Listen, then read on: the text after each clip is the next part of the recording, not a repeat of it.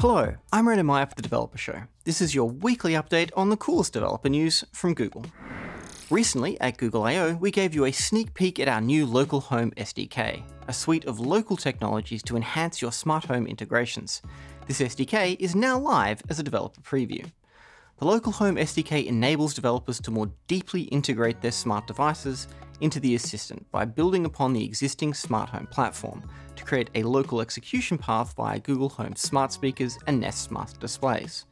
You can now run your business logic to control new and existing smart devices in JavaScript, which executes on the smart speakers and displays, improving both latency and reliability. To learn more about the local home platform, check out the blog post below. Cloud Tasks, a fully managed asynchronous task execution service, now includes new HTTP targets in beta that securely reach Google Kubernetes Engine, Compute Engine, Cloud Run, and on-prem systems using industry-standard OAuth OpenID Connect authentication.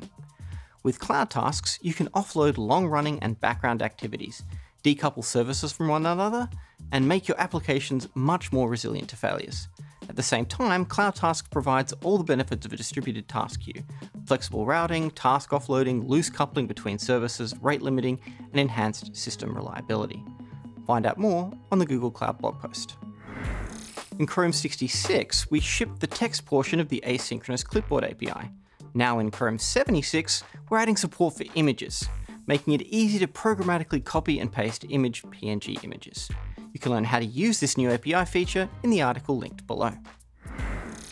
Google's Fluent assertion library for Java and Android is Truth. We've now released Truth 1.0, which stabilizes our API after years of fine-tuning. You might already be familiar with assertion libraries like Hamcrest and AssertJ, which provide similar features.